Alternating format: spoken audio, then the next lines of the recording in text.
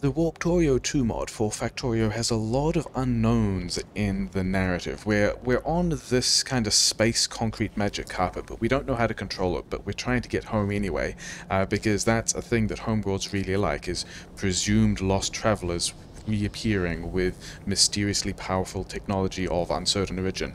So we're definitely making everything worse, but there is one thing that I am quite confident about, is that this beacon may be the greatest boon slash curse that we could return to humanity, but even before it destroys the universe, it's a trap. But it's, yeah, it's great. It's like we have to zoom all the way out to even see how big the beacon radius is. It's quite obscene, and also it lets us broadcast productivity modules. Humanity doesn't know how to do this yet. This is fantastic. It lets us do crazy things like have 80% productivity in the blue chips, which is, fantastic. The thing is, we're not getting a lot of free stuff out at the moment, because we're not getting much of anything out at the moment, because these assemblers are slowed to a crawl. So what we're going to do instead is find some speed modules, and have at least some kind of speed bonus coming out of this factory beacon.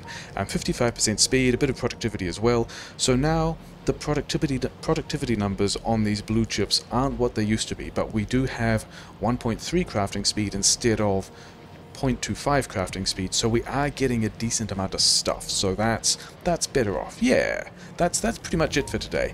9 out of 10 warp dentists recommend having some kind of speed bonus in your factory beacon. At least I think they were dentists. They displayed a fascinating collection of mostly human teeth.